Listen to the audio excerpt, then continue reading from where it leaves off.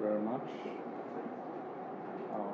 I'm very excited to be here, and I've been listening to what has been said by the delegation from Romania and Save the Children, and it's been very exciting to hear what's happening in other parts of the world and how the whole world is mobilizing itself to really achieve the SDGs. As the moderator mentioned, I'm representing a network of Bahá'í-inspired organizations in Africa. That's basically striving to see how to promote education at the grassroots and how to build capacity in communities to take charge of the education of the younger generation and to be able to ensure that the younger generation, children of primary school age, are able to access quality education, same like what children in any other part of the world will be able to access. And but before going into that, I just wanted to mention that in the work of many Baha'i-inspired organizations, focuses a lot at the community level, and really the long-term vision is how to help a community cater for all dimensions of its development, basically. But also we recognize that we neither have the capacity at this stage nor the resources to be able to assist the community to look at all dimensions of its development. So usually it starts with one small effort or looking at one particular dimension, and in this particular case, education. But then there's a recognition that we're starting with education, but then the possibilities, things could grow complex very quickly over time. So then back to what these organizations are trying to do. And again, it's on quite a small scale, and it's a very modest thing, but it's permitting us to kind of learn a bit about how we can assist communities to be able to cater for the educational needs of their children. Usually the communities that we work with are in rural settings, the majority are in rural settings, a few are in urban settings, but the majority are in rural settings, especially in rural settings where schools, they don't really have access to schools. And even where they do have access to schools, the government hasn't really been able to provide enough schools. And so classrooms are still saturated with more than 100 children to a teacher. Or sometimes there's one school for 4 or 5 villages and it's not really sufficient. Or sometimes the teachers are just not enough, or the teachers don't want to move to rural places because they prefer the urban centers. And so then it makes it a bit challenging for children in such settings to have access to good education. So then such communities, usually then, the organizations will start a conversation with them about what they think is possible that they themselves can do to be able to educate their own children, because the government can do as much as it wants, and most of the time the demand is more than what the government can do. And so rather than wait till the time when a school will come or more teachers will come, what can the community itself do to start catering for the education of its children? And so this conversation starts, and where the members of the community, its leaders, show a willingness to participate in an effort to respond to the educational needs of their children, then the idea is introduced of them being able to start a school, for example, a school that won't start all at once. It won't have all the grades all at once, but a school that's going to grow organically over time, which will start with a preschool, which is fairly easy to organize, and which it's easy to find someone who can teach at that level.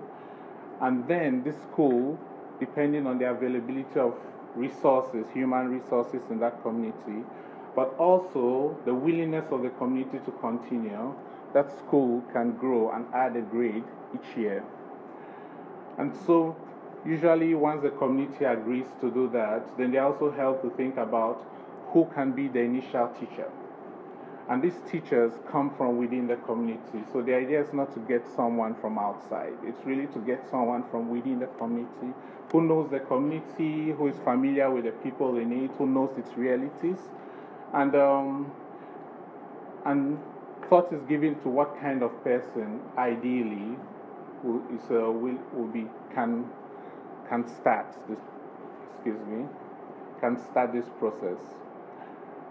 But then also the conversation continues with the community about, well, how are you going to sustain this person? Maybe he's a farmer, or maybe his source of livelihood is through farming, but maybe he's going to take time now to spend with children.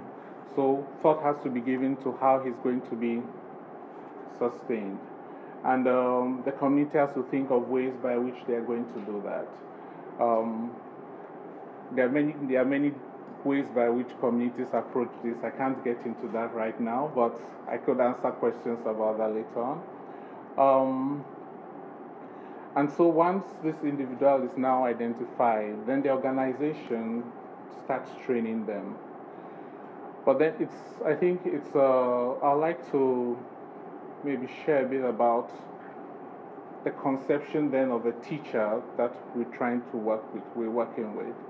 And basically what we see in this individual who arises to start teaching, it's not just a teacher whose work is limited to the classroom, who is just going to teach reading and writing and a few mathematical skills to children, but it's really someone who can become an agent of change in the community. So one skill set that he's going to develop is that of teaching children. But then others that he's going to have to develop is one of being able to think about other aspects of community life and how he can contribute to those, and how he can mobilize others to work together to achieve certain goals, development goals in the community. And so then the training is structured, quite rigorous and structured in a way that they look at pedagogy and content. How do you teach this lesson? How do you teach ABC and all these things? But then also they look at their community, and they try to understand their community. What is the reality of their community, and what are the needs of their community, and how can they contribute to improving some aspect of the life of their community over time. The content also then helps them conceive of their work as service before a job. It's not a job that they are doing to get money, but really they are teachers because they are motivated by desire to prepare the younger generation for the future. And this is their main motivation. And so they are helped to reflect and think about what are those qualities, what are those attitudes that as individuals who want to serve their communities, they need to develop in order to be able to do so effectively. What's the role of commitment, of determination, of sacrifice in what they are going to do, and prepare them mentally for that. And so then, once the teacher finishes a training, he returns to his community, and usually communities will have figured out a way to start.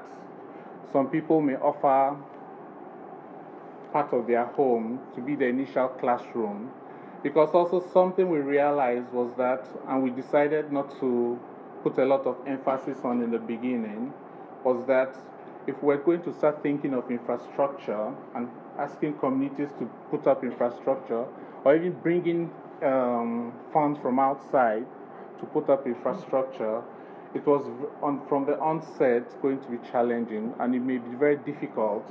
It may take away the ownership of the community. So the community is asked to think of, what do you have? Some people may offer a room and say, let's start here. Others may offer, maybe a church in the community may say, oh, we only go to church on Sundays, so why don't you use the building during the week? Or someone will say, oh, I can build something. Or the chief of the village will say, we have this community center, we don't use it that much, maybe you can start there. But then the community really is, over time, has to think about how they can put something that will be for the school itself. And so once the teacher returns, then the organization also then continues working with him, because again the training is conceived not as something that happens once, but it's conceived as a continuous process. And so there is a time when they come together and they study and they familiarize themselves with what they need to do. But then throughout the year, 2 to 3 times throughout the year, they are visited, someone comes to meet them and talk with them about what they are doing, and try to identify what each teacher's challenges are and try to see how to help them surmount those challenges. They also benefit from spaces throughout the year where they come meet with other teachers doing the same thing, just to reflect on what they are doing and see how they can assist each other in overcoming certain challenges that they may face. And so then this continues year after year, and where, like I mentioned, where the possibilities exist, an additional person is identified to be a teacher. So the first teacher advances with his children, to the next grade, and he goes to be trained for grade 1. And then another teacher comes up, someone else volunteers to be another teacher, and he starts at the preschool level. Really, the idea that the simplest thing an person can start with is best to start with the simplest thing and then build capacity over time for more complex things. And so, over the past, I think, 10 years, this has been going on. Again, on a very modest scale, in a few countries in Africa. And we've been able to see in some countries communities that have been able to finish a primary cycle and are beginning to have teachers who are now able to teach at all levels. And we're beginning to see certain interesting things happening. For going through a 7-year process of 7 years of training, by the time some teachers reach the 4th, 5th year, they become like partners of the organization and start taking on doing some of the things that the organization was doing. So, for example, they start assisting newer teachers to navigate through the initial stages of what it means to be a teacher in the classroom. They are the ones, they are very close, and they are able to assist their colleagues. But then also we start seeing that some of these communities are beginning to have a cadre of people who are quite knowledgeable compared to a few years ago, and who then the community turns to help them think about other aspects of the development of their community. And I think the moderator said I should wrap up soon. I think I got excited and just forgot about time. But just to say that from that, we begin to see that these teachers then become people through whom we can then start having introducing other dimensions of community development. For example, agriculture. They are able to help the community access knowledge regarding agriculture, and so, for example, in some places, help them think of new ways by which they can farm that will maximize their yield, but drawing on knowledge that's not accessible, not available in the community. And many other things, literacy and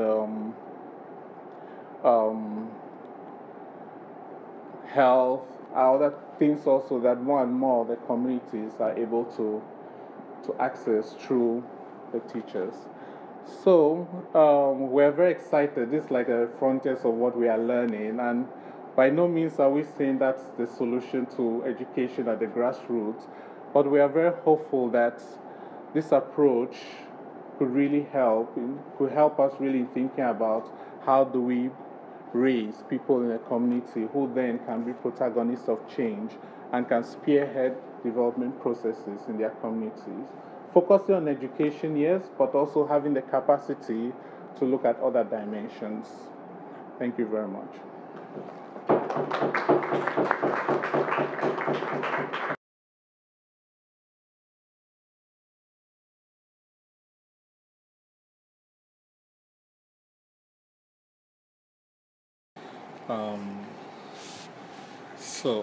I think in connection to the question my brother from Nigeria asked, right now we are not yet in Nigeria.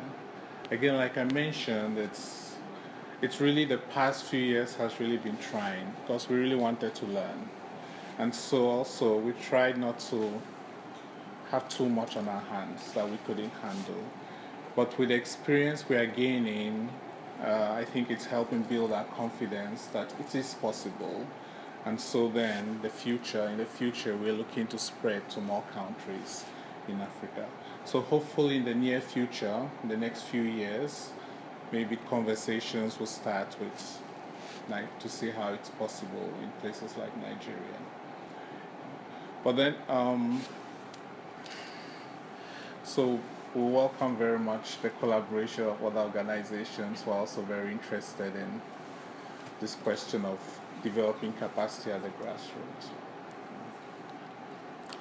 So in relation to the question about who pays teachers and what facilities do they have access, the schools have, I think we went in with a certain conception that each community has within it the capacity to really generate its own resources, and that what our role was to help them think about that and not so much give them what they thought they needed. So in many cases, when the program started, many communities will say, but you need to pay the teachers, and we made a firm resolution that we weren't going to do that because it was important that there's a rise in capacity in the community to be able to see how they can mobilize their resources. And also to realize that the teacher we're talking about wasn't a government-paid teacher. He was living in the community. He probably had property in the community. He had a farm. He had family and things like that. So the kind of support that he needed wasn't the same kind of support that was going to be given to someone who lived in the south and is taken to go and teach in the north. So then the community had to come together in consultation with the teachers to figure out what was a good enough amount that ensured that the teacher didn't suffer, in a sense. And in most cases, these funds to pay the teacher came from school fees that the parents would pay. And in cases where sometimes they couldn't find cash, they don't have access to cash, they will figure out other ways of assisting the teacher. They'll go and work on his farm. They'll organize themselves to work on his farm because maybe he's a farmer that's what he does. But then now that he's teaching, he hasn't got the opportunity to farm. And he's not able to harvest and sell and generate income. So then they will do that. In other cases, they've actually created a plot for the school where the community farms on and sell the harvest to generate income for the teacher, but also for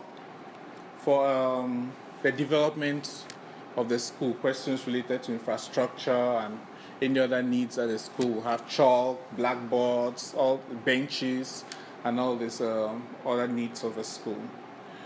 So basically, that's a conversation that we have with the community. You say, don't think of yourself as poor and deprived. Think of yourself as people who maybe individually you are poor, but together you are able to do things that you couldn't imagine you could do.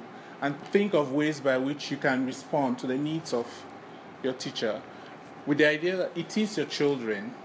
They are your responsibility. And if this person has reason to assist them, to educate them, find ways by which you can assist him and ensure that he's able to do it.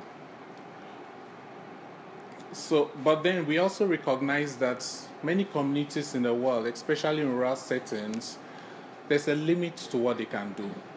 It's not like it's not like they are going to be able to build very beautiful buildings for the school and things like that. So we recognize that there's a limit, and there's always going to be need for external inputs. There's going to be need for sometimes funds to come from outside to assist them. But then we think about it very carefully, and we try to see at what point do we do that. And we try and wait to see the point where we feel the community has taken ownership of the process to the point that external aid doesn't make them put their hands down and rest and say, well, now we don't have anything to do anymore. But the realization that external aid is just coming to reinforce what they are already doing. And so maybe in some places, they say we need a classroom, we want a classroom, and they will mold bricks, thousands of bricks. And they'll say, well, we've molded the bricks, we've put up the walls, we've mobilized people, the youth, the women, everyone in the community to put up the walls and everything. But we really don't have the means to put up a proper ceiling. And so then maybe some funds come in to assist them with that. But really in such a way that it's not taking away their sense of this is our own achievement. And so then in that process, in the conversations with community, when they are thinking about infrastructure, then they also help to think about some of the facilities that the school needs. But again, not to think of something out of this world, but to look in their own environment. How do they respond to such questions in their own environment? And of course, if it doesn't respond, say in the case of toilets, if it doesn't respond to certain hygienic norms, that's where the teacher then is able to help them think about how do we do something that responds to the standards of hygiene. That will not actually be a place where our children go and get diseases. How do we ensure that the children who play in the sand and everything develop the habit of washing their hands and things? So all these things are part of the conversation that takes place with the community. Unfortunately, things like libraries, we haven't yet reached there, and it's one of the next things that we're looking at. A few schools have started on their own initiative, creating their own libraries, but on a wide scale, not so much. But it was interesting. It's interesting that even without some of these things, libraries, which are very important because also they help broaden the knowledge base of the students. But it was interesting for us to observe that even without some of these things like a library or all the educational materials and things that may be helpful for the education of a child, these children were still surpassing children who were going to other schools. And so then it helped us realize that very key was the teacher, and the teacher being very good, and that a lot of time and energy had to go into training him. But then when these other things are put into place, then those things will help reinforce the education of a child. But if you have a teacher who is not good, but then you have all these other things, the child can learn something, but in terms of how far he can go, it's going to be very limited. And to the question regarding girls, I think, like I mentioned in the beginning, this Bahá'í-inspired efforts, and those who are familiar with the efforts of the Baha'is know that equality of men and women, that equal opportunities to men and women is a fundamental principle of the faith. So embedded in this effort is that boys and girls should have equal access to education. And in the initial conversation, again, that's a very key thing that's talked about. And parents are helped to understand that they need to send their children, their girls to school also. So I thank you. It's just getting on in time, and I recognize that there are a lot of pressing